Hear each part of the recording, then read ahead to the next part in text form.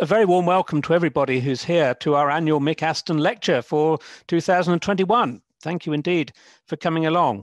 It's a new experience for you, it's a new experience for us, and in a way, this is a little bit of an experiment of how we host a webinar in this way. You'll find that the format is a little bit different from some of the meetings that you've had on Zoom elsewhere, because this is a webinar version of Zoom, so it is a little bit different. But this is our 26th annual lecture, and we named it after Mick Aston. As you know, Mick was the leader of the very well-known Time team for many years and made his name and fame on the television in that way. But he was also a director of Cotswold Archaeology, and he contributed an awful lot to our development and to the development of our culture that we still have here at Cotswold. Well, our topic for this evening is Roman Gloucester's Eastern Cemetery.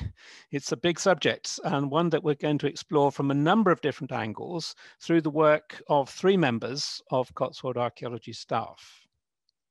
Well, we've got a lot of people in the room, and it looks to me like there's still people coming in. The first thing to say is that for the next few minutes, as some of you have already discovered, we're going to be using the chat box. The chat box is open for you to say hello to your friends and others that you can see around the place. And if you're able to let us know where you're coming from, where you're attending from, that would be really interesting as well. We're going to keep the chat box open just for a few moments, but when the presentations start, the chat box is going to close down. And as you'll see in a moment, we're going to move in another direction, because if you've got any questions, and we'll be using them at the question and answer session at the end, add them to the box which is marked Q&A. So at the bottom of your screen, if you highlight your toolbar, you've got Q&A there, and you can write a question in there. There's some fantastic places that people are coming from. I can see, goodness me, Canada and all sorts of places as well. So hi, Cambridge, Massachusetts, I saw slip by there as well. Absolutely fantastic. Hello to everybody from literally around the world. So if you've got a question for the speakers, then pop it into the Q&A box, and we'll do our best later on to answer them. We may not be able to answer everybody's question, but we'll do as much as we can. So hi to everybody who's already said hello in the chat box. It's my great pleasure to introduce our first speaker, and by way of giving an introduction, I'd like to introduce Andrew Armstrong, who is the city archaeologist for Gloucester City Council. And Andrew's going to introduce the site to us and say something about the background to it before the excavations took place. So Andrew, I think you're in the room now, and we'll hand over to you and take it from there. Thank you very much, Tim. I must start by saying it's really lovely to be asked to introduce this talk tonight. It's this is a really important site for Gloucester, and it's a site that is particularly important to me because it was the first major excavation I had to deal with on joining the City Council in 2012. So what I'm going to do now is just talk through some of the background, what we knew about this particular site, the Eastern Cemetery of Gloucester, before Cotswold Archaeology got to the site.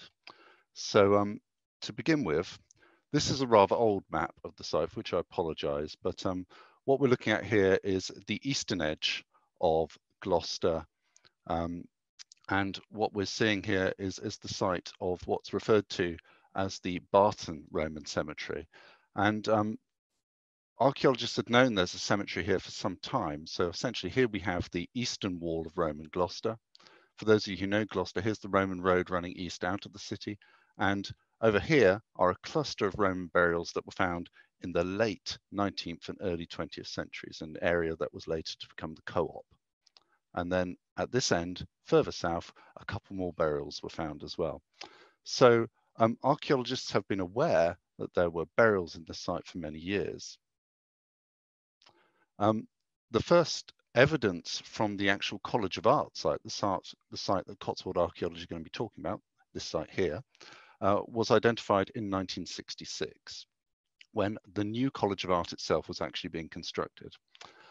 Whilst those works were ongoing, the then assistant museum curator, John Rhodes, very bravely got in amongst the building works and recorded a number of Roman burials in the footings of the new building. So this is a plan from 1966 showing the footprint of the College of Art building here.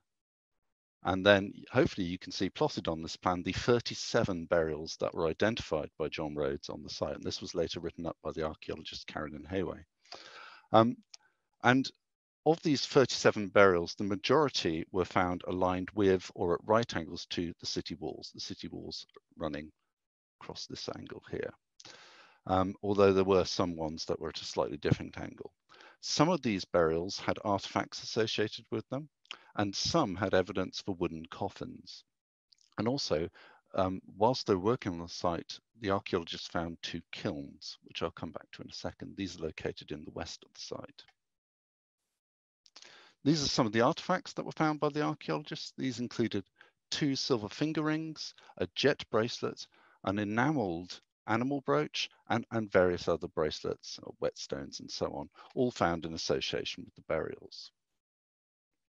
Now, John Rhodes also identified 2 kilns that I mentioned previously. These were Roman pottery kilns. Here's one, and here's another. This is from the original site archive. And these were excavated and published by Bernard Rawes.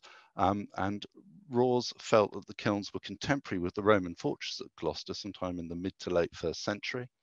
And these were some of the first pottery kilns to be discovered in Gloucester. And obviously pottery being so important for how archaeologists establish their dating systems, this was a very important find, and it contributed greatly towards the establishment of pottery dating in the city and the type fabric series. Here's a cross section from the original archive of one of those kilns. And here is a photograph from Bernard Rawes' excavation showing one of those kilns as excavated. Now, as well as an extensive and important collection of Roman pottery, Rawes also found a large number of these clay pipes. And I don't think anyone has ever satisfactorily worked out what they were for. These were produced at some point in the late 1st century on or near these kilns, and none of the archaeologists working on the site could work out what they were being used for, but they may well have been part of the insulation of the kilns. They may actually have been part of the structure, but I'm not unsure if any more have been found in Gloucester thus far. So after 1966 and the discovery of the kilns and the discovery of the burials, there wasn't a great deal of archaeological work in this part of Gloucester until 1974, when works further down the road near Co-op uncovered a Roman sarcophagus. And here it is. It's quite a small sarcophagus, stone tomb. And here, I think, is an archaeologist called Pat Garrard overseeing the transport of the sarcophagus to the City Museum. And that was found with another broken stone sarcophagus. And this one is now in the City Museum itself. Just to the north of our site in 1991, Cotswold or the Cotswold Archaeological Trust, as they were, I should say, found 2 more burials just adjacent to the site here and here. And this is literally next door to the site Cotswold are going to be talking about. So we know we're in a big cemetery. This is the nightclub known as Cactus Jack's, if anyone's familiar with Gloucester. This was in here during some drainage works. So I myself joined Gloucester City Council in 2012, and I've been working as a consultant in the city for some years before. And I was familiar with the College of Art site. It was also called the Media Studies site at the time. And I knew it had a background as having had lots of archaeology in it. But because of the construction of the College of Art, it was widely assumed the site was very badly damaged, and there were any number of archaeological desk-based assessments and studies for the site stating that archaeological remains were unlikely to survive in good condition. And I was very much of the opinion that that seemed reasonable. I mean, it was a very large concrete building that had been built on the site, and it was unlikely that anything would survive.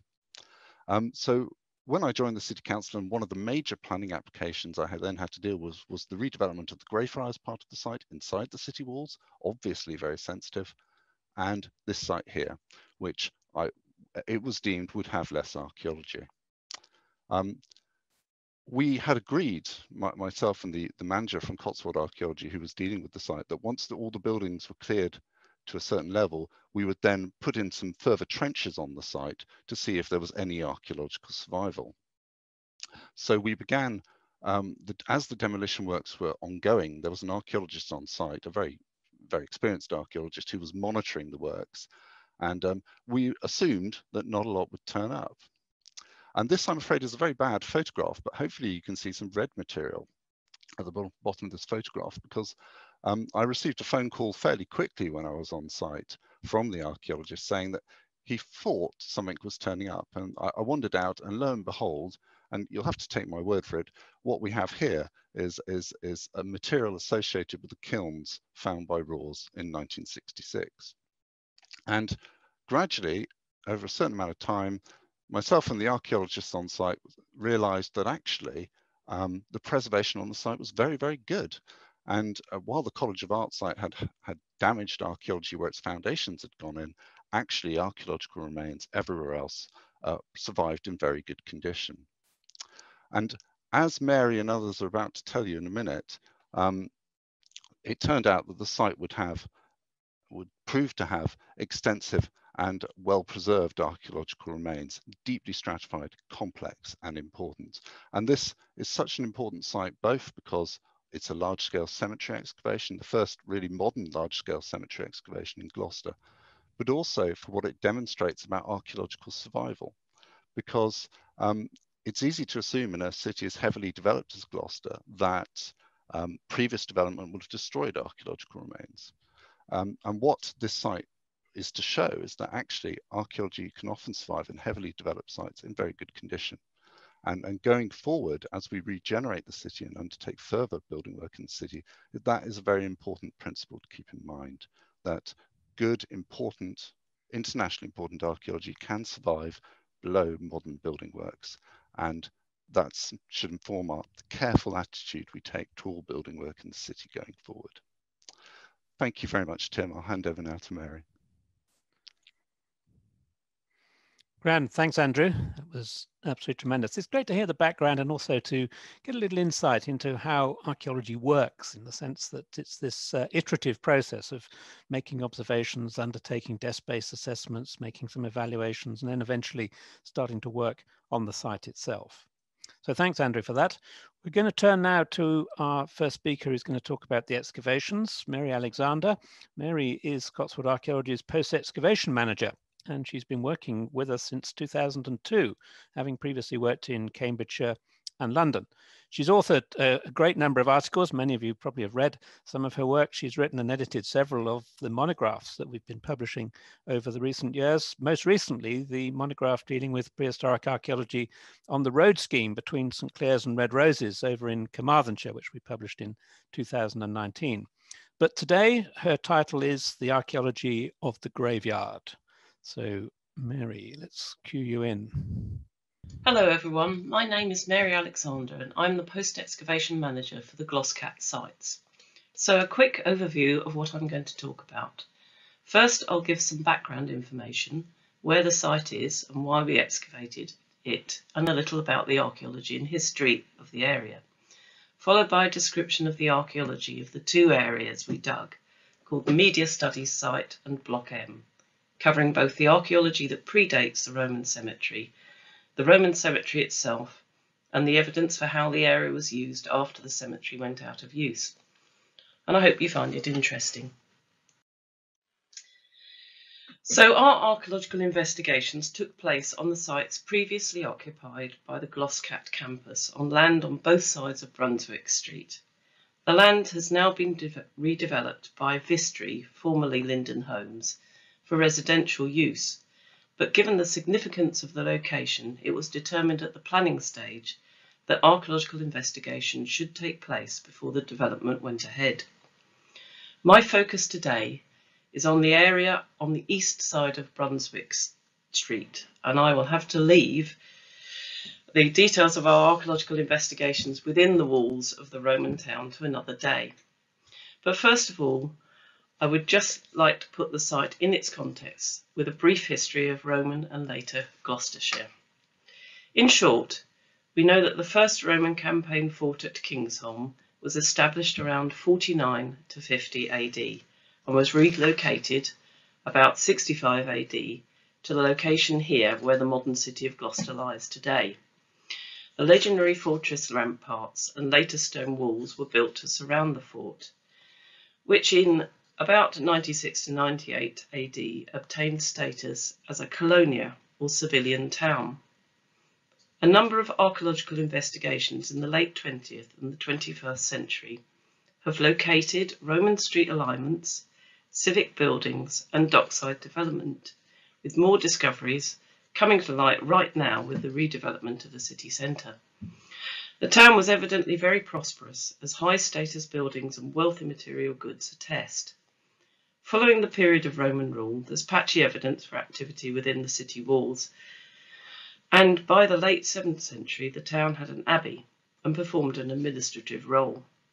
By the later post-Norman conquest medieval period, city parameters have been re-established along much of the street pattern with which we are familiar today. The town flourished in the medieval period as a centre of commerce and religion, and was surrounded by suburbs and garden plots. In the Civil War, the town was refortified using the pre-existing city walls and the inner Roman defensive ditch. During the siege, the buildings beyond the defences that impeded the view of approaching forces were burnt and cleared, and this would have included the buildings on to the east of Brunswick Road, where our site is. When the Gloucester campus came up for redevelopment, a certain amount of information was already known about the potential of the site, and certainly enough to make archaeological investigation of the area a prerequisite of the development. It's a general feature of the Roman period that burial of the dead took place beyond the limits of the settlement, and Gloucester is no exception. Burials found at Southgate Street and to the south of the current development area, as well as a cluster at the top of Brunswick Road and on Barton Street, suggest either one continuous and extensive burial ground, or two or three separate areas. When the media studies buildings were constructed in the late 60s, a rescue operation was launched and 37 burials were found, along with other features including 2 Roman kilns. We began our archaeological investigations in 2006 with a series of evaluation trenches which revealed 2nd to 4th century Roman pottery and Roman ditches, but no direct evidence for either kilns or burials. Further trenches were investigated in 2009 in areas previously unavailable. Again, no in situ burials were encountered, although a layer containing redeposited human bone was found towards the east side of the site. At this point, we wondered just how much of the archaeological remains had survived: the landscaping works, the foundations and the basements of the media study campus buildings.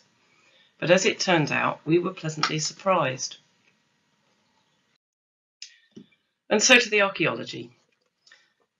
This is an aerial shot of the media studies site. You can just see the museum in the background there. In 2013, open area excavations began. The site was investigated in 2 parts. The area known as the media studies site was the first to be investigated and formed an L shape around the second area, known as Block M, which was investigated beginning in 2017. This was to fit in with the developer's building schedule.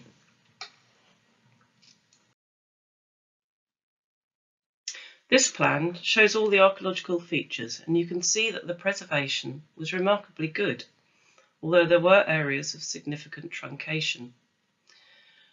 The gaps you can see between the features show where the modern construction has penetrated the deposits below, and there was also some areas where there was horizontal truncation of the features from the previous construction work.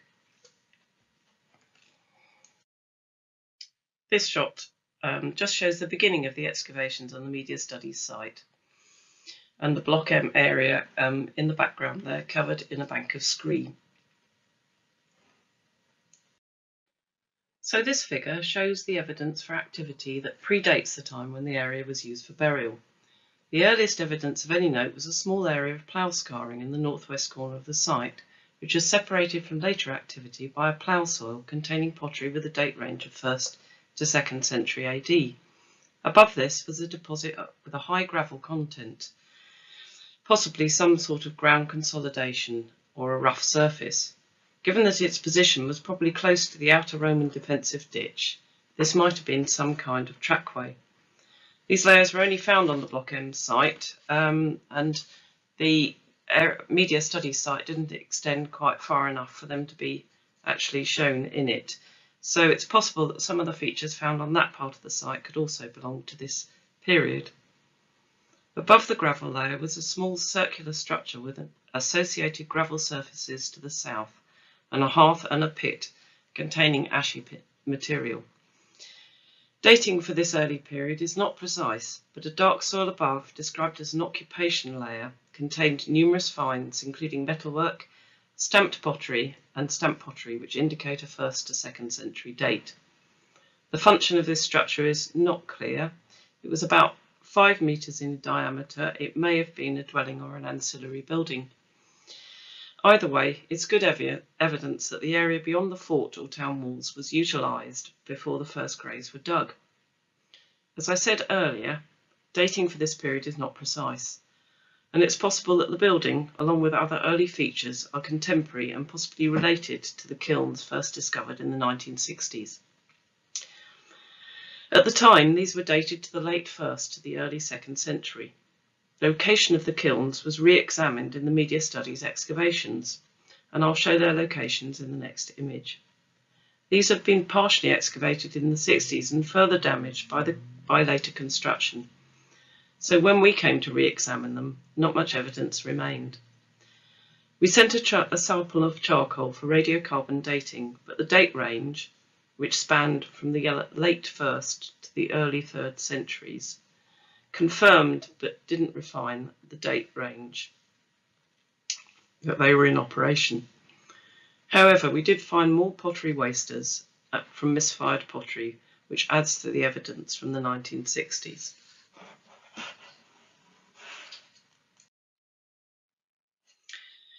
In the last phase of activity before the area became a graveyard, it is apparent that the area was farmed for a while, with ditches dug to demarcate fields and enclosures.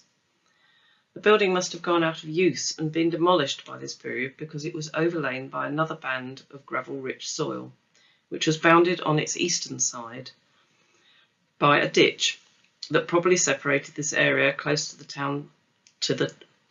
town from the farmland to the east.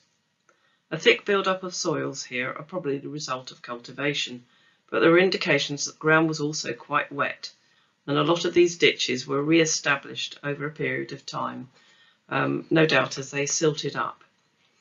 One feature from this period that's worth pointing out is the stone-lined well, which is down on the left, on that side of the site. This feature was later used to deposit a human skeleton after it had been passed. So to the cemetery. As with the duration of the previous activity, dating the establishment of the graveyard is somewhat unclear.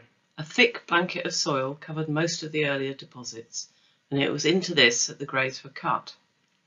This deposit produced a lot of pottery, some diagnostic pieces of metalwork, and even coins, but it was obvious that a lot of this material was residual and may have been derived from reworking the layers below or manuring the fields, and generally using the area as a place to throw stuff away. Much of this material must have derived from the town itself and contained tessera fragments, fragments of opsig, that's a type of flooring, and ceramic tile and animal bone with butchery cuts. Dating from this material suggests that the area probably continued to be used to dump waste even after the burials began. All the known burials are shown here, counting the earlier excavations, which are the graves shown in yellow. A total of approximately 241 burials have been recorded. Only 4 of these burials were cremations. The rest were inhumations. Preservation of the bone was good, with no wood or organic material surviving. However, conditions on site were challenging, to say the least. There were some dry spells during the media studies excavations when the soil baked to concrete, but on the Block M excavations the conditions were mostly dire. So all praise to the excavators, it really was very wet indeed. No doubt a considerable number of burials have been removed by later truncation, particularly cremations and shallower graves. There's certainly evidence for some order in the burials in some places, but also intercutting of burials, so there appear to be times when the burial ground was managed, and some episodes when burial was more ad hoc. It's difficult to draw conclusions given the patchy survival, but it would appear that in the central area there are some orderly rows of burials. Grave markers, if they existed, did not survive. There are only 2 post holes which may represent the settings for posts. There are 2 prevailing alignments, either parallel to the road or at right angles, while the heads in either of those alignments were placed at either end. There was quite a wide variety of burial practices. Most burials were supine or face up, but some were prone, others on their side, and a few decapitated with heads lying near the feet. There was evidence that some, but not all, had been buried in coffins.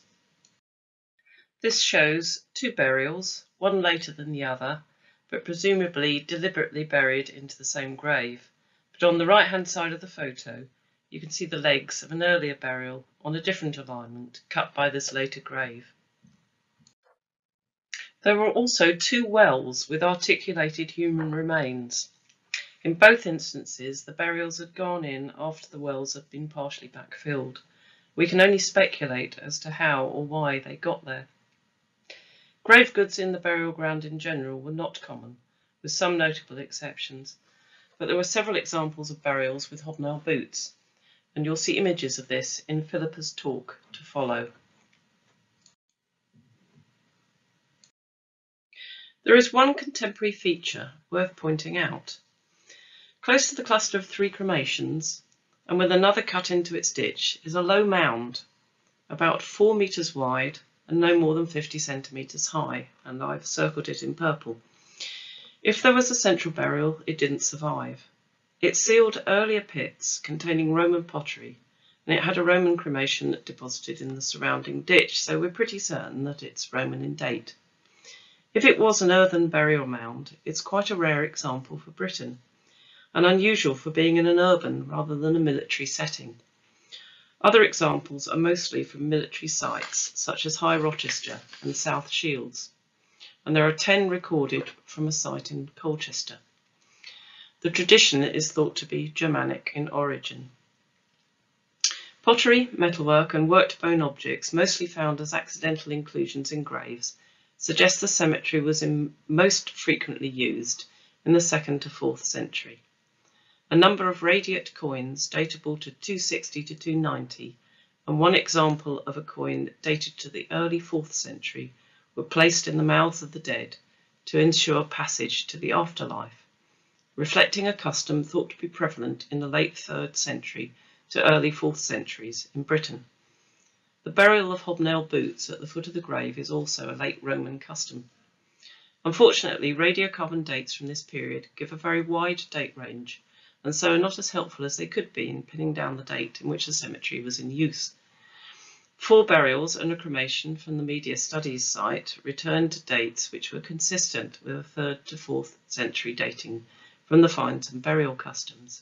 However, the body from the well returned a date of 263 to 534 AD, and there were hints of later activity from a number of finds, including a jet bracelet and a worked bone pin.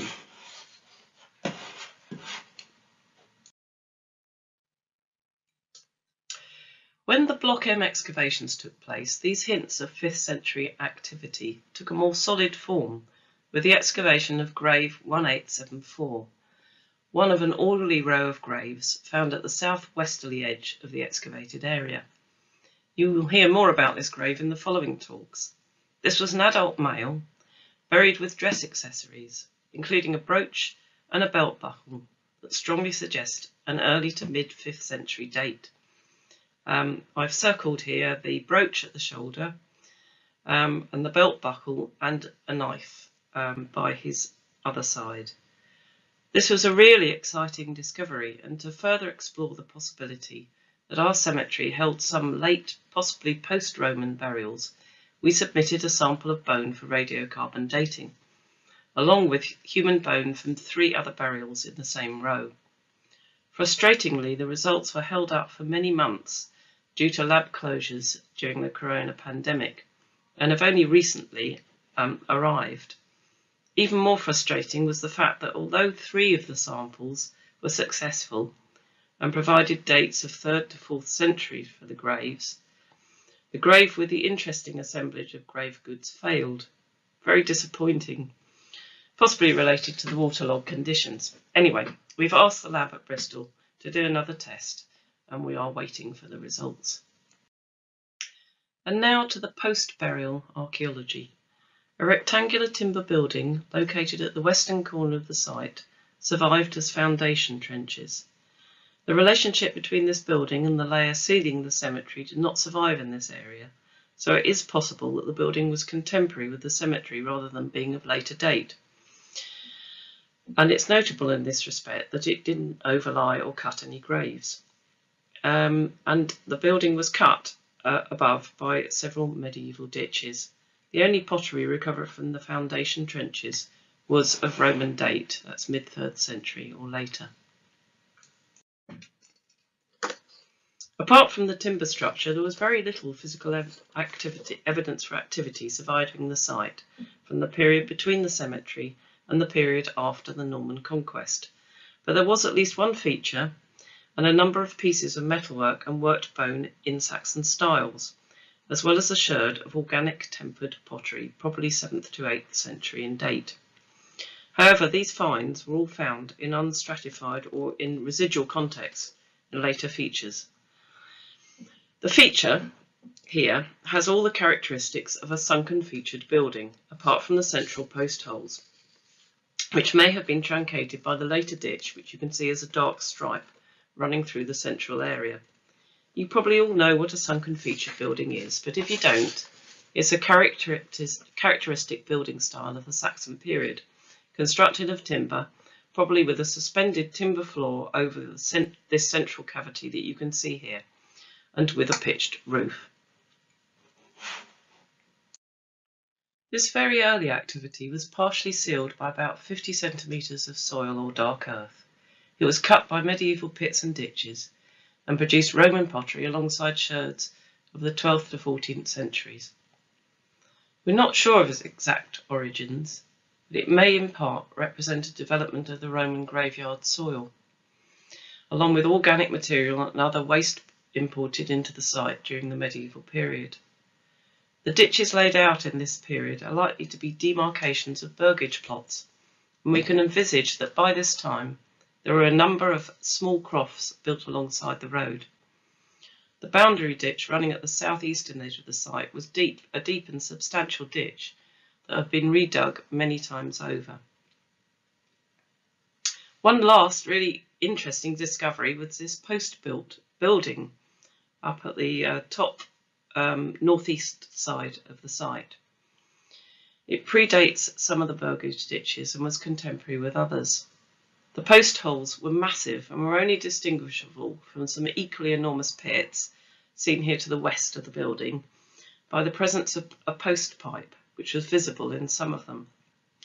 The post holes describe the end of a bow-ended building, or apsidal, with 2 rows of even larger post holes within. Post pipes suggest that post diameter of 80 centimetres for the outer walls, and 1.25 metres diameter for the inner ones. This construction suggests an aisled building, which, judging by the size of the post holes, would have been a very imposing structure.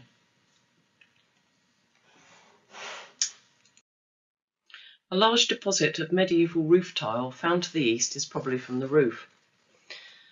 I haven't had a chance to properly research this building yet. I know of one very large post and sill beam building from Ely in Cambridgeshire of similar size and date, but I would be very happy to hear from anyone who's excavated something similar to the one we've got here.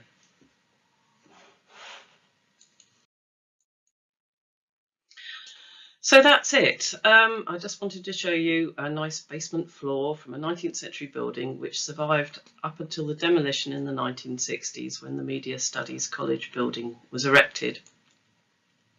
That's all I've got to say. I've really enjoyed telling you about the site and some of the other significant discoveries we've made from both before and after the site was used as a graveyard. And now I'll hand you over to Sharon Clough, who will tell you more about those burials. Thank you. Fantastic. Thank you, Mary. What a site. What an account of that. Some fantastic archaeology. And I think fully bears out Andrew's point that there's an awful lot to find underneath some of these places that were built on during the 1960s, which do allow us to go back and have a look. Well, it's the cemetery phases that we're going to focus on for the next couple of talks, and we're going to move on now to Sharon Clough. Sharon is Cotswold Archaeologist Senior Environmental Officer. She joined us in 2016, having previously worked as a freelance, working on human bone collections from a variety of sites. She's currently the chair of the Chartered Institute for Archaeologists Osteology and Special Interest Group, and she may be familiar to some of you because she's appeared on Channel 4's Bone Detectives last year in connection with the work at the Medieval Execution Cemetery down at Way Hill near Andover. But her title for today is Exploring the High Level of Trauma Amongst the Skeletal Remains. Sharon, take it away. Hi, my name's Sharon Clough and I'm Cotswold Archaeology's osteoarchaeologist. I've been analysing human remains for about 20 years now, and in that time I've analysed quite a number of different Roman period assemblages. One of those was a very large site from Lang Hills just outside Winchester, and a bit closer to this site, just down London Road, the Wooden Cemetery, which is the part that was excavated by Foundations Archaeology. For the current site, I analysed the area known as Block M, and Anne-Sophie Witkin looked at the area known as Media Studies, and I'm going to use some of her results in the talk today. I want to talk to you about one aspect of this analysis, which is the high level of trauma that's been exhibited amongst the skeletal remains, and in particular the cranial trauma. I'm going to suggest that this is possibly evidence for retired soldiers. Now, I'm just going to say the following slides obviously do have images of skeletal remains. So here we have the plan of the cemetery, which you've seen previously. And it was excavated in 3 phases, which I'm sure you already know. The yellow ones are the excavations that took place in 1966, 67, and we got about 37 individuals from that time. These are currently created at Exeter University, and not a lot of work has been done on them up to date, so I don't have a huge amount of results from those. And then Cotswold Archaeology then excavated the area known as Media Studies in 2013 to 2014, and we got about 153 individuals from that area. And then more recently in 2016, 2017, the Block M area up here to the north, that was, the result of that was 57 skeletal remains. So in total, there's been about 247 individuals excavated from this cemetery.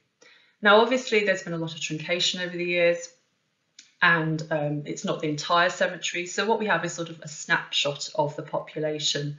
But it's a good area and quite a large number to try and get some ideas about what's going on in the population and any patterning. So what I'm going to say today is about the adults that we recovered. The one from Block M, that were nearly all adults, with 48 of them. And what became immediately obvious in the analysis was that we had a very high number of male individuals amongst the adults, so 81%, which is a huge amount, with only 19% female. So this, normally you'd expect in a traditional cemetery, you know, roughly 50-50, maybe male to female. So we wondered, is that just because it's just that little area? Maybe there were just more men buried in that part of the cemetery.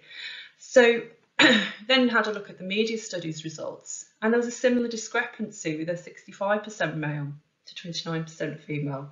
So this suggests that there is an imbalance of men to women in the of being buried in this cemetery. Now, we do know that a lot of Roman period cemeteries have an imbalance. There's usually a lot more men than women, but the imbalance isn't usually quite so dramatic. It's more sort of 1.7 or 2 to 1. So what is going on here? So we also had a look at the age distribution. In the Block M area, the 26 to 35-year-olds, those in the prime of their lives, they were 21%, which is almost exactly the same number as the 46 plus, which was 22%. Now, because of the nature of osteological ageing, these are always estimates of age, and we can't actually age people over the age of about 45 all the way up to 100. They all come out in the same big humongous block, so we can't actually tease out any more inference from this. But what you would normally expect in an age distribution is like this graph that I have on the right there. Normally you'd expect a high number of neonates to die, and then gradually as time goes on, a slight increase. And so you should expect the majority of your population, a normal attritional cemetery, to be in this older age bracket. You would not expect to have exactly the same number in the prime category as you do in the older age category. So I thought, oh, is this just the Block M? No, it's exactly the same in the media studies as well. So there's definitely something going on here where we have a population that's been buried in the cemetery that are predominantly male, and a high number in the prime of their lives in the 26 to 35 category, which is the same numbers that's dying, as say, in the older age category. So this immediately strikes you as there's something a bit different here. This isn't what we would normally expect. So moving on to the trauma that I discussed at the beginning. When we talk about trauma in osteology, we talk about normally healed trauma. So that's assaults on the skeleton, which have resulted in healed fractures, from also damage to the soft tissue, which results in ossified soft tissue, which you can see as sort of extra bone growth on the skeleton. And you also see it as secondary joint disease. So there's been some sort of trauma or injury, and the result of the person living long term is they've developed joint disease in that area. Obviously, we're going to talk about the cranial trauma. This is a bit more unusual. Assaults to the head are usually from interpersonal violence, but not always. They can obviously be from accidents as well. And amongst this population, we have at least 3 healed cranial traumas. There are potentially some more, but I'm just going to discuss these particular 3 today. So the first individual that I'm going to show you is skeleton 1567. And they are located here on the plan, and you can see the little tiny yellow skeleton pop up there on the right.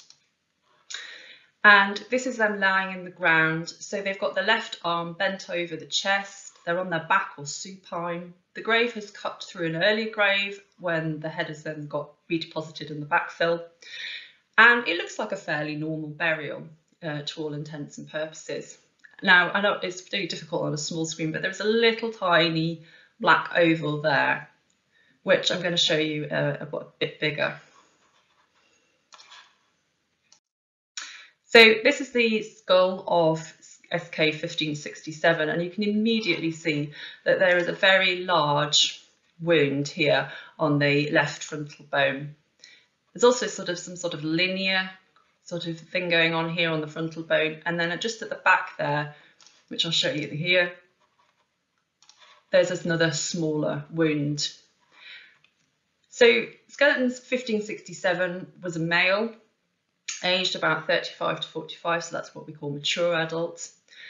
And as you can see, has got 3 different cranial traumas on the same, which obviously haven't happened at the same time, because 2 of them are healed, and 1 of them is what we call perimortem. That means at or around the time of death. Having a look at the largest wound here, it's very large. We wouldn't expect normally something quite so wide, and it's deep. It penetrates into the endocranium. So the result of that would have been maybe some internal bleeding. There's a chance of infection getting in, and it's a complete testament to the Roman medical care at the time that this individual then survived that wound, and it's healed, and they've lived with it for some time afterwards. The smaller one there, again, it's quite severe. You know, that's not just an accidental sort of graze. It doesn't penetrate into the endocranium, but again, it has healed. What we don't know, unfortunately, is whether these 2 incidents were at the same time or they were at separate occurrences. The linear striation that we seem to have here, this is probably caused by some sort of sword or blade. It's got radiating fracture lines from the impact, and there's no sign of healing. So as I say, this is probably around the time of death. Whether they live, died straight away or live for a few days afterwards, we can't say. But it definitely shows no sign of healing at all. The blow must have been really quite severe because there are some enamel chips on the teeth where the mouth has been forced together. And then there's also an incomplete fracture to the anterior arch of the atlas vertebra, which is the very, very top one of the spine. And these are usually caused by some sort of axial loading force, so a force directly through the top of the head. So clearly this is what finished them off. But they'd obviously been in lots of other incidents before that final blow. So it's pretty unusual to have a skull like this in a cemetery, showing multiple injuries. So that's, it was pretty exciting to find. However, we didn't just have one, we had more than one. So here we have skeleton 1519, and he's located here. Now, if anybody remembers from the previous plan, it's actually right next door to the first skeleton I just showed you. So this is 1567 here, and 1519 is actually just located, well, it's been taken out before the person stood in the grave. And here he is. He's actually lying prone, which is face down, with the arms drawn up towards the face. Prone is a position you see quite frequently in Roman period burials. I wouldn't say it's unusual. You don't get a lot of them, but you do expect to find them. We're not 100% sure why people are buried prone. There seems to be no patterning to it. It happens to all age groups. It happens to men, women and children. And so, I wouldn't sort of necessarily take anything away from the body position in this case in particular. So as I said, it was another male individual, this time a bit younger. He was 25 to 35, so in that prime age category. And he's got 2 healed cranial traumas on his head. So you've got a linear here and a slightly more irregular one here. And you can see them better in this view. Again, they're very deep. This one is penetrating to the endocrinium again. And as I said, they're both healed. So we can't tell whether, again, they occurred at the same time, the same incident, or they occurred at separate occasions. But it's pretty unusual to have such injuries on somebody's cranium, and they're highly unlikely to be accidental, especially given the position. There were no perimortem injuries this time in this individual, and this is all that they had. So we don't really know what they died of, but we do know that they died quite young. So as I said at the beginning, we have 3 cranial traumas, and this is our 3rd individual. This is in the media studies area, and this is SK6202, located here. And you can see the little skeleton there has popped up. So he's a bit further away from the other individuals, and sadly when we found him he was truncated through the middle, but we have got the important bits of the skeleton so we can tell some information about him. And this is the cranium. And it's immediately obvious that there's an extremely large healed cranial trauma here on the head. And again, it looks quite similar to that first one from 1567. It's deep, it's penetrating into the endocrinium, but it is extremely well healed. This individual again was a mature adult male like the first one, 35 to 45 years when they died. And again, no indication of what actually, there's no perimortem trauma indication of what actually killed them in the end, but they've lived with this wound for some time. So we've got 3 different cranial traumas, which actually look like they may have been caused by a sort of similar method in 2 of the cases. Obviously that first one and the second one, more healed ones, are all linear. So again, we're looking at some sort of maybe bladed instrument. And so I started to have a look around at other cemeteries to see if anybody else had any injuries like this. And I came across one from not too far away from here, a site called South of the Foss Way, just outside Cirencester. And this was excavated in the 70s, and the osteology was done by a quite famous osteologist called Calvin Wells, just before he died in 1978. And you can see there the injury across the frontal bone is almost identical to the perimortem one that we had on 1567, which is really exciting. And then you've got another injury, which he calls a slingshot wound onto the side of the frontal bone. Although it looks a little bit smaller, it does look quite similar to some of those injuries that we've got on those three individuals. So it's quite nice and refreshing. This is also dates to the Rome period. He also suggested that these are possibly individuals from the military. Although Calvin Wells, he's quite notorious for his more interesting interpretations of his skeletons that he examined. But you never know, he might have been right in this case. I also had a look around at some of the other cemeteries from across the country. We have some quite famous ones, the Gladiators in York at Driffield Terrace, but their injuries, so they had a number of cranial injuries, but they weren't quite as deep or similar. There's also some sites in London, some Rome period cemeteries there. And again, there's a number of injuries, but they're not sort of obviously caused by the same, and they're not as extensive in their healing. So, you know, we're looking at something that's going on particularly and maybe in these two areas, maybe caused by the same sort of implements. So we also have some evidence from graves where we haven't necessarily got cranial trauma, but we've got some other evidence instead that might suggest some sort of military connection. This is a double burial from the Block M area, which is located here. And it's quite close by to those other two previous cranial injury burials. In fact, it's just across the way from them. And when I say about a double burial, I mean that these two were interred at the same time. You can see that the right arm there is overlapping, and then this left arm is underneath the other individual. And they've been interred at the same time, so they probably must have died around a similar sort of time together. And it's quite unusual in the Roman period to have a double burial. This is usually everybody has their own individual graves. So for two to be put together like this, it suggests there's some sort of connection between them. And this got us thinking, why? What is it about them? Are they related in some way? One is a male, older adult, over 45. The other is a prime adult, also male, 25 to 35. But unfortunately, you can't tell from looking at the bones whether two people are related or not. So an opportunity for some ancient DNA analysis from a collaboration with the Wright Lab at Harvard Medical School as part of the Commius project that's been run out of York University allowed us to send off a sample to see if we could find out if they were genetically related. Very excitingly, the results came back and it was confirmed that this is a father and a son. This is brilliant news. We just don't normally get this information. We can suspect, we can theorise, we can sort of debate, but to actually have it confirmed that they are directly related is fantastic. Although it does throw open more questions. Again, why are they buried together?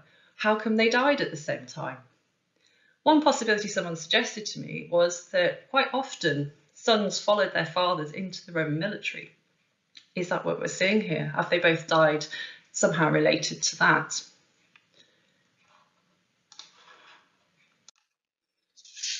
What was more interesting was that the older individual, 1511, had quite a number of different injuries on his skeleton. And one of them here you can see in the picture is a healed fracture to the right lower leg. This is the tibia and the fibula, and it's healed, an oblique fracture that's healed with overlapping, so the leg would have been slightly shortened. He hasn't just got that injury though. He's got a healed nasal fracture, so where he's had a broken nose. He's got two right lower side ribs, so round the back he's had two broken ribs there. He's also got a broken rib right at the front, sort of near the sternum. He's got quite severe osteoarthritis in the left hip. He's also got some feet changes in his toes, his phalanges, which suggests some sort of repeated activity, quite stress creating. And more interestingly, he's got some active infection on both scapula on the back. And the possibility of one of those scapulas might even be a fracture. So this is an infection which was active at the time of death to the upper back, where the skin is quite thin there on behind your shoulders. Now, that could have occurred through carrying heavy objects, repeatedly rubbing on the skin, exposing it to infection, but it could also have been maybe from beating or whipping, or just some sort of direct blunt force trauma, hence the fracture. So individuals like this are known as injury recidivists, which means they just have repeated trauma all over their body from lots of different incidents. And it's been suggested that these could be evidence for veteran soldiers. Other evidence can be things like perimortem injuries, asymmetry, so that means two sides aren't quite the same, lots of activity markers, so they've been doing lots of vigorous activity, origins elsewhere in Europe. But sadly, all these indicators could also total up and identify the slave. And again, we know that in the Roman period, there were a lot of slaves all over the empire. So, you know, it's quite entirely possible that the older individual, with his physical evidence, was a retired soldier. And then somehow he died and was buried at the same time as his son. We have a further individual who just adds a little bit more interest to the story, and this is SK 1873. You'll probably hear a bit more about this individual later because he's got a really interesting brooch. Now, I'm told this brooch dates to the early 5th century and possibly comes from somewhere in the Low Countries in Europe. So this is quite interesting. He's very late in date. He's got some sort of evidence that suggests European connections. As you can see here in the image, he's got a great big modern pile through the middle of his legs there, which is quite unfortunate, but the rest of him is quite well preserved. He was located here on the plan. He was a little further away from some of the others, but not a million miles. And this is a close-up of his skull. Now, he doesn't have any of those cranial injuries. He doesn't have any perimortem injuries, but his skull, when I looked at it, he looked a little bit different. When you do osteology, you sort of get your eye in on skeletons. You get to familiar with what is normal and typical for that assemblage. And his facial features looked a little bit different to the others. And along with that brooch, we decided that he should also be included in the ancient DNA study. And this came back with some really interesting results. So he came back that his Y chromosome, so that's down the male line, came from haplogroup I1A2. Which probably doesn't mean a lot to most of the people, but from this map that you have there on the screen, you can see that the top group, the I1s, tend to come from Northern Europe. And in particular, I1A2 comes from the Germany, Netherlands, Low Countries region. So this means that either him or his father came from this part of Europe, which happens to coincide with where we think this brooch has come from. So it infers some kind of travel. Somebody's moving across, which we know happened a lot in the Roman Empire. There was a lot of movement of people around, and then ended up somehow in Gloucester, dying there. It does infer possible military connections. We know that very late on there were a lot of what they call the federati around, and perhaps he's one of these. We just don't know. But it's an exciting, tantalising suggestion here with the evidence that we have. So having a look at the location of all these graves to see if there was any sort of zoning, perhaps we're looking at a military area for burial. And the first three you can see there on the screen with the little yellow skeletons popping up is that they're really close together. Then there was one a bit further away, and then we have our last person there with the brooch in the middle of a row. So they're not particularly close together, but they're not a million miles apart either. And as I say, we are missing quite a lot of information. As you can see, there's a lot of truncation that's happened. I don't have the information from the 1966 burials, which are in yellow. So maybe there's some more yet to be discovered in this cemetery. So are we looking at retired soldiers? Well, what I said before about these injury recidivists, these multiple trauma, we do have evidence for that. We know the Roman army was in Britain. We know that there were colonia. Gloucester was one of them, which is where all the retired soldiers were given places to go. And they must have died. Where are they? They've got to be here somewhere. And trying to identify them is quite tricky. But as I said, we are looking for violence-related injuries related to their time that they served in the army. We've got several individuals here from one site. This isn't a one-off. This is more than one person. We have the double burial, which, you know, possibly with his multiple injuries and the fact that they're related, possibly indicates this. And then we have that late burial with the brooch and the ancient DNA suggesting travel. So these are all possible evidence for them being retired soldiers, or in the case of that first individual I showed you, 1567, unfortunately he died from his injury, so I don't think he really got the chance to actually retire. Alternative explanations for these phenomenon, they're all accidents, just purely, and in the line of whatever they were doing, they just happened to have some quite major head injuries. One of my favourites, gladiators, although I really don't think that's what we have here. Evidence for gladiators at other sites, they have more injuries across the body, they have different kinds of injuries, so they're not usually as severe because the whole idea is that they then live to fight another day.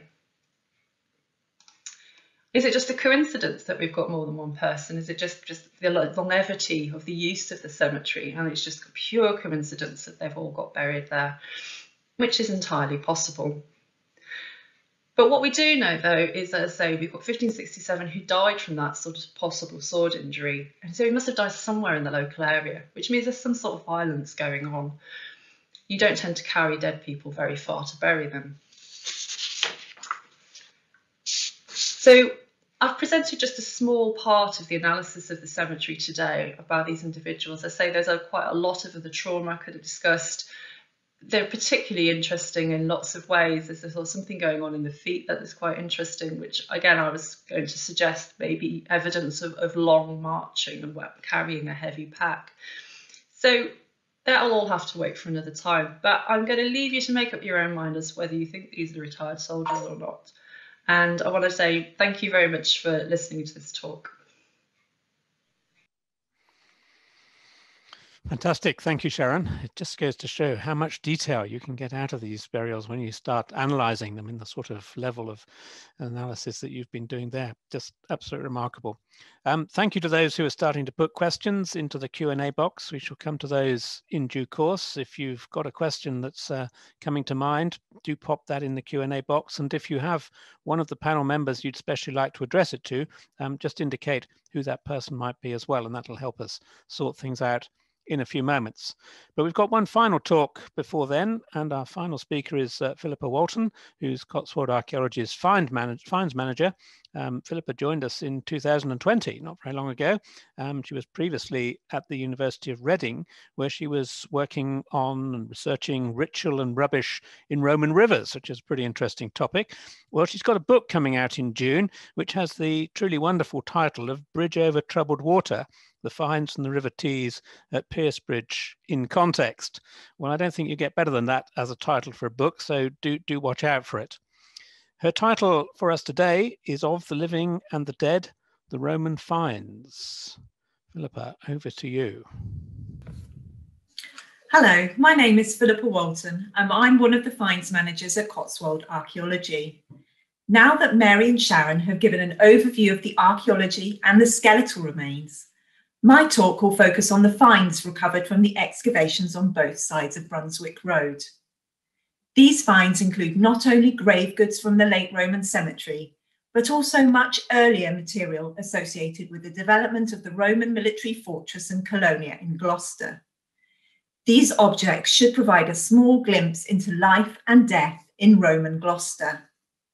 Before I begin, I'd like to point out that although I'm giving this presentation, I didn't undertake the analysis of the material from these sites. Instead, I'm summarising the excellent research of others. As with many archaeological projects, a range of specialists were involved in identifying, recording, and commenting on the significance of the material. They include another of Cotswold's finds managers, Ed McSloy, as well as Martin Haley, Kevin Hayward, and Hilary Cool.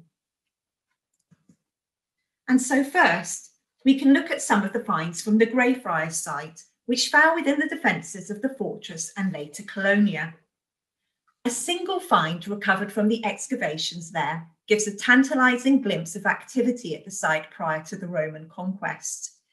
It is a bone weaving comb dating to the Iron Age, measuring 134 millimetres in length and 47 millimetres in width. It is a type of find which is relatively common on Iron Age sites in Britain. Large groups have been recovered during excavations at Danebury in Hampshire and the Glastonbury and Mere Lake villages in Somerset. There seems to be little regional variation in their style and decoration, as similar examples have been found as far afield as Mildenhall in Suffolk. There is much debate about exactly how these combs were used during the weaving process. Although most theories agree that they were employed as beaters, they are also likely to be multifunctional in nature. The example from our site at Greyfriars has clear signs of wear and polish on the teeth. The weaving comb is an isolated Iron Age survival. However, there are far more finds which appear to relate to the occupation of the legionary fortress established at the site in the AD 60s. Unfortunately, these were not found in first century contexts. Instead, most of the finds come from later Roman levelling or rampart deposits, although their presence clearly attests to first century military activity in this area. The objects include various items of military equipment.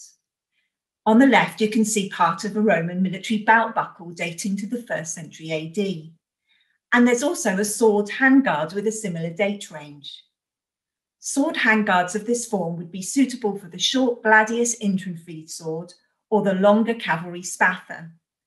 Similar finds from Britain are uncommon, although there is a good parallel for this example from London. Other finds include a copper alloy hinge strap fitting from segmented armour known today as lorica segmentata. They date to the period AD 40 to 140 and are primarily, but not necessarily exclusively, associated with legionary troops. Such fittings are the parts of armour most frequently found in the archaeological record and indicate the fragility of the design of lorica segmentata. And finally, on the right is the hooked sheath fitting from a military pickaxe or delabra. The delabra was used for breaking ground when digging ditches, clearing scrub, and sometimes even fighting. Similar sheaths used to protect the blade have been found during excavations of other 1st century military sites, including nearby Kingsholm in Gloucester.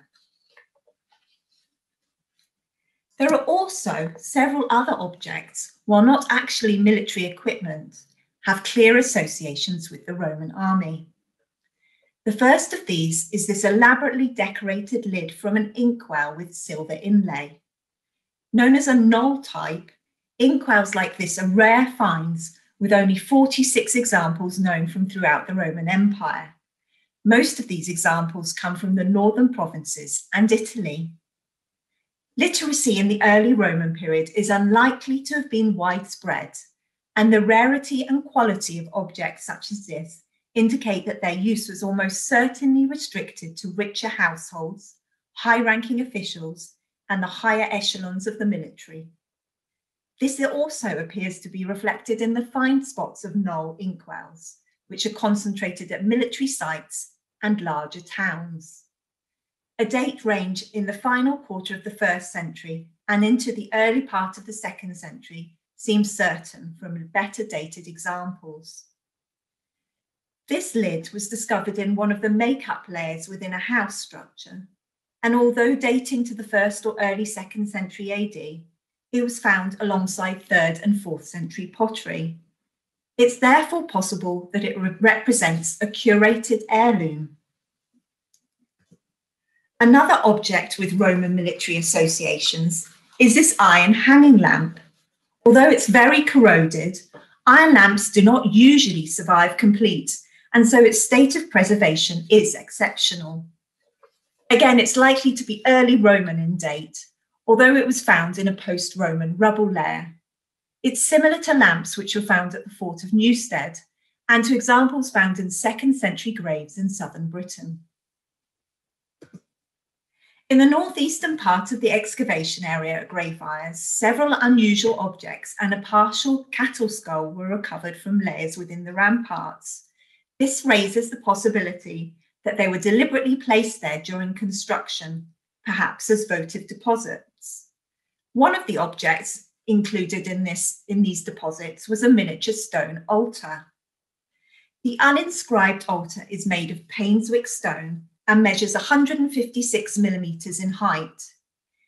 It was boldly cut, but had simple mouldings, 3 at the top and 3 at the bottom, and would seem to have rested on short lugs, one of which remains, lifting it clear of the ground, or more probably the shelf on which it sat. There is a cut circular focus on the upper face rising towards the centre, which is marked by a compass point. On one side, just below the moulding, there are carvings of a sacrificial knife, a poleaxe, and below them a patera. Small altars such as this were most probably associated with private cults, and this one may have belonged to a soldier stationed in the fortress. Similar examples have been found at other Roman military installations in Britain, including the Classis Britannica fort at Dover. Found with the altar was this copper alloy wing, perhaps belonging to a statue of an eagle or the Roman personification of victory, Victoria. No complete statuette of Victoria has survived from Roman Britain. However, a full-size statue from Brescia in northern Italy shows Victoria with wings held in a similar falling attitude, signing the record of victory on a shield. The detailed modelling of the wing is suggestive of a Flavian date, and it's tempting to see the bronze being in some way related to the end of the fortress at Gloucester and its conversion into a colonia. Figures of victory would have been much in evidence in important Roman military installations and in their successor cities. On the other side of Brunswick Road, Cotswold archaeology excavated a further 2 sites which lay outside the Roman fortress and later colonia. And I will now turn to some of the finds recovered from these excavations. The earliest evidence for Roman activity dates to the later 1st and 2nd centuries AD, and included enclosures, trackways, 2 pottery kilns, and the remains of what appears to be a smithy. Associated with the smithy were numerous items of metalworking waste and broken copper alloy artefacts. Some were 1st century in date and military in origin. They include harness fittings and pendants, as well as elements of lorica segmentata armour. Others are personal items like this incomplete Polden Hill brooch or this fragment of penannular brooch. They all most likely represent scrap collected for repair or recycling. There is little evidence for any further activity at the site until the late 2nd or early 3rd century AD, when it became a large Roman cemetery. The burials were mostly in wooden coffins, but very few were associated with grave goods. The scarcity of grave goods contrasts with a number of other Romano-British cemeteries, but finds comparison with certain poorer assemblages, such as Bathgate in Cirencester and Butt Road in Colchester. It's very likely to indicate something about the social status of those buried there. The date range of finds recovered suggests that the cemetery was in use from the mid-3rd century AD until at least the early 5th century AD. If nothing else, the occupants of the cemetery do seem to have been buried with their shoes. The most common grave goods seen in the cemetery was hobnailed footwear. This was an established part of the late Roman burial rite. Some individuals were clearly interred wearing footwear, like the example on the right, while in other burials, the footwear was placed next to the body, presumably for use in the next life. 14 burials across the cemetery contained Roman coins. The most common coins deposited were coins contemporary with the date of the burial, like this 4th century nummus in the top left. It was found in the mouth of a male aged between 25 and 35 years old, and was presumably intended as payment to cross into the underworld. However, some burials contain much earlier coins like the Sestertius of Commodus and Ass of Vespasian. Although this might suggest an earlier date for the burials, the Ass of Vespasian was found in a grave with a fragment of a glass cup dating to the 4th century. The coin was clearly a curated object, which may have had some significance to its owner or those who placed it in the grave. Very few of the burials were accompanied by any jewellery, with only 3 yielding strings of beads and another 3 bracelets. The most elaborate assemblage of beads came from the burial of a female aged 35 to 45. Close to the head and neck of the skeleton were 20 jet beads, as well as examples in amber and glass. Tiny splinters of opaque turquoise glass were also recovered, and these were possibly also from another type of beads. Some of the jet beads were of a type known from York, where they were used as elaborate wrist ornaments or were found in large strings suspending pendants. It seems that here they may have been reused, along with the glass beads and amber from the Baltic, to create a complete bead string necklace using an unusual combination of beads. Other grave goods found include these 2 bone combs, both from the burials of young adult females dating to the mid to late 4th century AD. Bone combs have been found as grave goods in a number of large late Roman cemeteries in Britain, and they're usually found in female graves. However, they're not common finds at all, and very few examples have been found in the area of Gloucester. A further 3 burials were accompanied by bracelets. Although we tend to think of bracelets as being items of female personal adornment, 3 bone bracelets were found at the wrist of a male aged between 36 and 45. The bracelets were undecorated, but possessed terminals wrapped in copper alloy or iron collars. Similar bracelets have been found as grave goods at Poundbury in Dorset and Lankhills, Winchester, dated to the 4th century AD. Although the cemetery produced a relatively small number of grave goods and seems to have served a poor population, there is at least one standout burial, that of an adult male. Part of an alignment of at least 10 graves, it combines elements of late Roman material culture, such as the hobnailed footwear, with intrusive post-Roman traditions. The individual wore a brooch on his right shoulder, had a belt buckle at his waist, and a knife sitting beside his left hip. He was also wearing hobnailed footwear.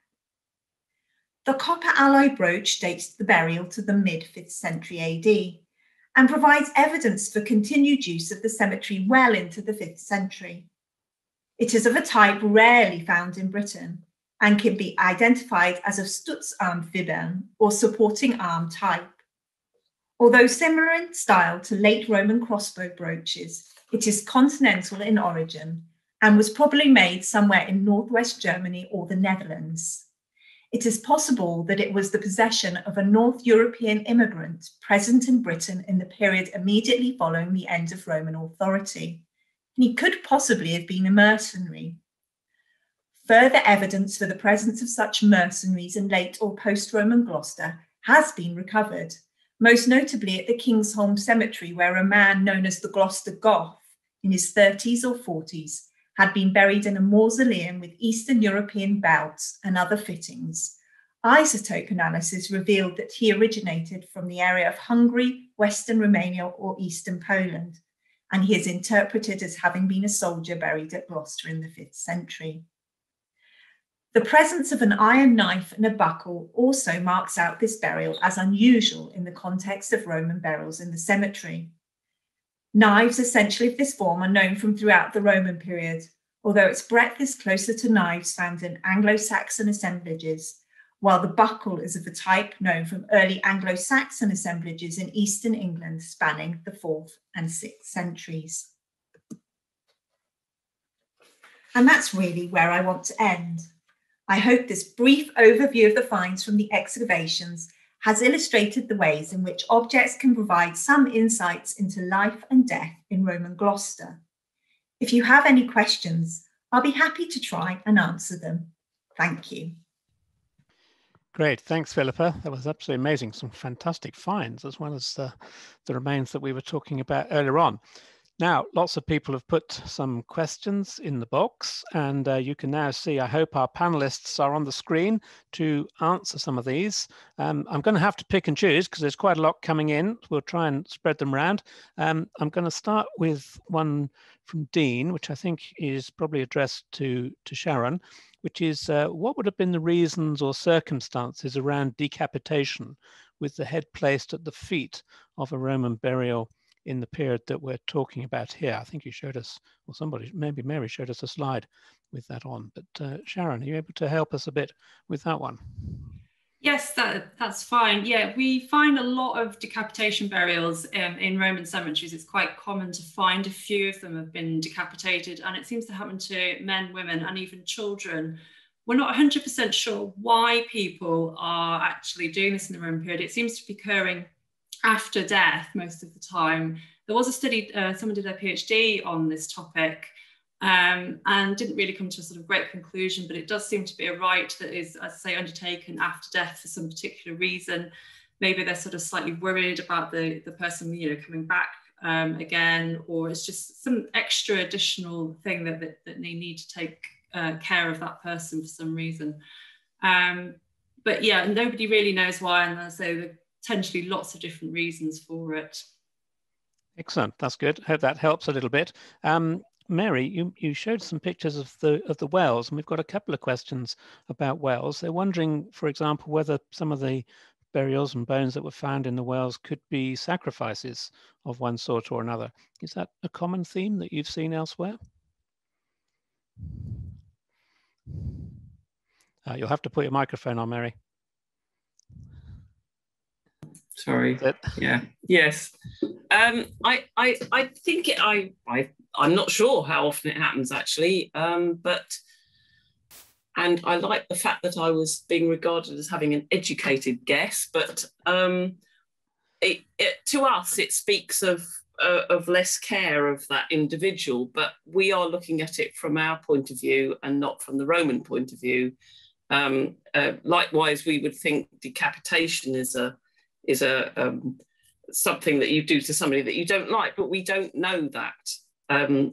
In that Roman period, people might have thought very differently, but it does speak of people for whom people cared less, I guess, or wished to somehow treat them badly because of something that they've done during life. But I couldn't say any more than that, really. That's jolly useful. That's okay. Andrew, let's just go slightly broadly, just to set this in context a little bit. We've got a question from Alex asking us, would you say that the Barton Cemetery, which we've been talking about, was very different in nature to those outside the walls at Kingsholm and up at Coppice Corner? These are big cemeteries that have been investigated in the past, of course. Have you got any insights into that from your work as the city archaeologist? I think the Barton Cemetery is different, but part of the thing that makes me hesitate is a lot of the cemeteries further north towards Kingsholm and elsewhere haven't been subject to this level of analysis that this most recent investigation has been. And equally, a lot of the sites further north haven't been published, unfortunately. A lot of the archaeological work done on the larger cemetery sites done in the 70s and 80s still hasn't gone through full post-excavation and publication, which is a great shame. But what I do know is if you go round to the southwest, so that you're in the area of Parliament Street towards Southgate Street, there are further burials there that might be part of the same cemetery or a very nearby Roman cemetery. And those burials seem to be firstly, there seem to be a higher proportion of females, and secondly, that it seems to be a more high status set of burials. There's more accompanied, there's more burials being buried with artifacts. There's people seem to be in better physical condition. So it may well be that there are fashions or social selection in burial going on that we're only just starting to understand. What I would hope is that we can, in future, get some of the Kingsholm cemeteries properly analysed and published and written up, because we have archives at the moment with lots of osteological reports and half-finished assessments of human remains, and it would be brilliant to get some of those properly looked at and finished off. And it's on my very long list of things to do, because some of them are clearly going to feed into this whole discussion. But I think what we'd need, although I really don't want it to happen because it's contrary to my job, is more big open area excavations of cemeteries around Gloucester. Then we'd have a wider data set. But it would be better to finish what we've done in the 70s and 80s elsewhere in the city. The only other really big set of human remains found in Gloucester in recent years is up at Wootton Road, and that was basically a plague pit excavated by Oxford Archaeology, I think, in 2004, and that's obviously not going to be representative. It's not going to give us the same sort of data we'd get from a normal cemetery. So I haven't answered you very concisely there, Oh, Tim. that's okay. That's all right. I think looking at some of the questions on the list here, you may have got one or two takers to come and have a look at some of that backlog material. One of them might be here. Lisa, you've asked a question which I think we must address to Sharon. Did other individuals show evidence of healed injuries in the lower limbs? Lisa says that her PhD is analysing remains from several late Roman cemeteries in Canterbury, and she's observed quite a few young middle-aged males with healed injuries to the tibia, fibia and feet. Is that something that rings a bell? Yeah, yes. Sadly, obviously I wasn't able to go through all the pathology that we saw on the individuals today. I did show you that lower leg injury, and yes, there were quite a number of other injuries as well, particularly to the lower legs and the feet, and there were quite a lot of changes in the feet, which I thought were very interesting. Possibly indicating a lot of heavy use, a lot of wear and tear, which you don't normally see on the feet when you're analysing some images. The foot bones are usually quite unchanged. So yes, definitely. You could probably include them in your PhD if you can get to them. Have a look, get in touch. That's good news, isn't it? Yeah, definitely. Okay. Now there's a question coming in for Philippa here. That wonderful Iron Age comb that you showed right at the beginning of your piece, I mean, it's in such good condition. Do you think that's evidence of Iron Age settlement in the area, or do you think that's something that Roman people have perhaps brought in with them? I think it's probably some elusive evidence for Iron Age settlement, although there isn't a great deal in Gloucester, I believe, in terms of material culture. Andrew might be able to correct me. I'm still waiting to hear from the pottery assemblage report for the Greyfriars site, which I think did have some Iron Age pottery in it. But so I think there probably is some Iron Age occupation on the site. But we think so, which is quite exciting. Yeah. And indeed, Gloucester, like many cities, I'm just casting my mind back to when I did some work there. There is some prehistoric settlement around there, some Neolithic pits, for example, underneath Gloucester as well. So, yeah, we always have to remember. It's nice that Mary covered that early period in the pre-Roman layers too. So that's good. Now, Sammy, a question coming in for Sharon, I think, a simple one. Was TB ever found in the bones that you looked at? I did have one individual, a female, who had a lot of infection in the ribs and some other areas, which, you know, is potentially evidence of tuberculosis. There were also some changes in the spine. The problem about osteology is you can never always be 100% sure about your diagnosis, but I would like to say that there was quite a lot of the classic symptoms of TB in that individual. There was just the one, though, from the Block M assemblage. It's not as common in the Roman period as in tuberculosis. You expect to find it a lot more in later periods. Yeah, that's useful. Now there's a couple of questions coming in which we can probably quickly deal with, because I think that was mentioned during the talk, actually. One was, what about these 1960s burials? Well, the way they were marked on Mary's map, it did slightly give the impression that they were burials from the 1960s, but it's not. They're burials that were found in the 1960s, but of course they're much earlier in date. So don't imagine that there's some great crock of 1960s individuals been put in the grave there, especially as we know what happened in the area round about. So that one's there. Where are they? I think, again, I think Mary mentioned the fact that they're in Exeter. Is that what you said, Mary, when you were talking about where they were? The 1960s burials, I'm not quite sure, actually. We sent some of our own burials to Exeter for to be used as a study assemblage as a loan from the Gloucester Museum, and they will go back at some time. But I'm afraid I don't know, actually. Andrew might know. I don't know where those ones are. Yeah. Well, they would have gone back to the Museum of Gloucester, and the Museum of Gloucester tends not to curate human remains in-house. It tends to loan them to universities. So they will be in one of the university archaeology departments will be storing them. and I would have to go away and find out, but they will be being properly curated. And I must admit that it does prompt me to think that, of course, a research project to review those remains in the context of this work would be a very sensible idea, and I can add that to Can I just interrupt? Say, they are being curated at Exeter University, and there is a plan in place, a project to re-examine those remains, as well as looking at the evidence that we've got as well. So yeah, it's all in hand, don't worry. That's wonderful. You're perfectly right, Andrew. They're spread around universities, and now we've got quite a lot in Bournemouth, and our paleopathology people look at them, and I suspect Laura Evis is looking at them down in Exeter as well as part of that. So that's good. Now, Dragos has got a question, which I think is for Sharon as well. Hi, were there any female skeletons displaying traumatic injuries, and were they included in the DNA analysis? Also, are such slingshot type injuries limited to the cranium? So there's sort of two questions in one there. First about the female skeletons and their injuries, and then the question of slingshot.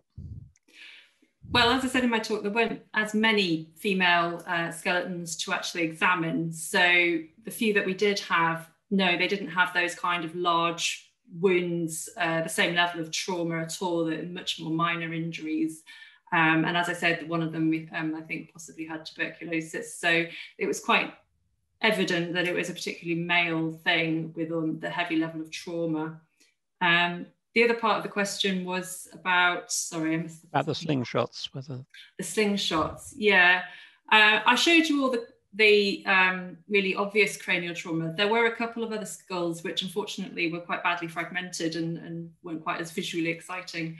But they also display some kinds of cranial trauma. One of them looks like a very large blunt force injury to the side of the head. But there weren't any other slingshot injuries as such. So yeah, I've shown you everything we've got. Everything we've got there. That's excellent. Now, there seems to be lots of questions coming in about these burials, Sharon. So there's another one for you here, which is from Mark. The scars on the skulls, could they have been the result of Roman surgery? And I suppose we could extend that out to ask, are there any other traces of medical practices that you came across? You showed us that healed break, which was nice. Yeah, well, obviously trepanation has been undertaken. So that's surgical, making a hole in the skull for surgical reasons. That's been undertaken throughout all of sort of medical history. And it did also happen in the Roman period. But those wounds that you saw today are not a bit like what a trepanation would look like. It would be a very different kind of healed wound that you would see on a cranium. So definitely that's not really happening there. But obviously anything that's healed on a skeleton suggests that there's been some sort of medical intervention, that somebody's, you know, had some time to rest, they've had something to help them stop getting infection. So any healed injury on a skeleton is potentially evidence of medical care. Good one. Somebody asked about the radiocarbon dates, and that's maybe something I can help a little bit with, because these dates do come back with quite large error margins. And the dates quoted are, of course, estimates of actual age, that's calendar age, and so they have an age span. The trouble with an age span is it's calculated statistically from the original measurements, and those measurements carry standard deviations. And those deviations can be quite large sometimes for all sorts of reasons of the way that the sample is processed, or indeed the way samples are prepared and the way they survive in the ground. So there's a lot of things which come into play when you start adding together the statistical probabilities. And unfortunately, the Roman period is not especially good in terms of being able to calibrate radiocarbon dates, because the curve is rather wiggly at this point, and so it's quite tricky to do that. There is some work going on at the moment, I know, to refine the calibration curve for the early medieval and Roman period, and that's about to be published. If it maybe it's already just come out, but that might help us tie down some of these dates. But it's essentially a statistical problem at the end of the day in taking these measurements. Now, I've got quite a complicated question here, which I'm going to throw to the panel as a whole. You might listen to what it is and think about whether there's some things we can say. Perhaps Andrew will kick off on it a bit, although it's addressed to Sharon, but I think it's slightly more wide than that. As the Second Legions Augusta had left Gloucester before the end of the 1st century for a new base down in South Wales, and most legionaries were stationed on Hadrian's Wall at the time of the Roman Eastern Cemetery, why should veterans return in numbers to retire in the city 200 years later? An amphitheatre hasn't been located in Gloucester, but one would have been likely for a city of this size. We know, of course, there's one in Cirencester. So why is the assumption that the skeletons belong to retired veterans preferred? All sorts of things come into play there. Andrew, kick off, and then perhaps others will want to chip in as well, because there's finds evidence and human remains evidence to take into account here as well, and the site, of course, Mary. Well, it's a very fair comment that the original colonia was founded by, near the end of the 1st century, so far earlier than the time of the cemetery, and the majority of the original retired soldiers would have been settled in Gloucester then. But Britain has 2 or 3 or even 4 legions stationed at a continuous basis for 200 years. So there would have been plenty of soldiers living and retiring in Britain over the next couple of hundred years, and Gloucester as a colonial settlement might well have been attractive for soldiers to retire to even 100 years after its original founding. So we can't rule out the soldiers' idea, but I have to say, quickly segueing into talking about amphitheatres, we haven't found Gloucester's amphitheatre, but I'd be amazed if it didn't have one.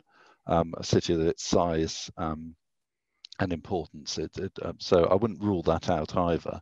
I have to say, my own personal instinct is that this looks like a fairly low status area of cemetery, and it wouldn't surprise me if there were enslaved people buried here, slaves buried here. They represent a very high proportion of the population, and they've got to be buried somewhere as well.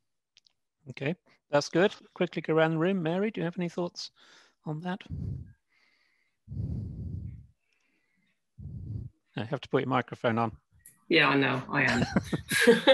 Trying to get the cursor there. Yeah, no more than what Andrew said, really. I mean, if there was a tradition of soldiers retiring to certain towns, that might well be a factor in this. And as you say, Tim, we've found a lot of burials in one place outside of the walls of Gloucester, and there may well be more high status burials elsewhere that we haven't found yet, which will kind of redress the balance, and we could well be seeing the lower end of the economic scale being buried where we have done the most excavation up until now, and so therefore they are more likely to have had unfortunately harder lives and been subject to interpersonal violence and other types of trauma. I mean, that's all we can say really at the moment, I think. That's good. Thank you for that. And of course, there is the military. We do have a lot of military stuff around, stuff around as well. So that kind of adds to our argument. But I mean, archaeology is theory. We sit here in the 21st century and we make theories about the past. And it's good to have them challenged, and it's good to always think that we are only seeing a snapshot of what's out there. And we could only form our theories from the evidence that we have. Okay, that's good. Philippa, anything from the finds that we should feed into this consideration of the theory? So the Roman military equipment that comes from the sites is 1st century and 2nd century and isn't of the same date as the burials. So clearly we haven't got any late Roman military equipment coming with the burials. But that doesn't mean that they're not soldiers, because absence of evidence doesn't really equate to evidence of absence. That's fair enough. The get out of jail card, and of course, we always have to remember that when they're in their civilian settlements later on, they're probably not going to be equipped. Yeah, carrying huge amounts of it around. Yeah. Yeah, Sharon, is there anything we should just feed into the argument from the human remains side?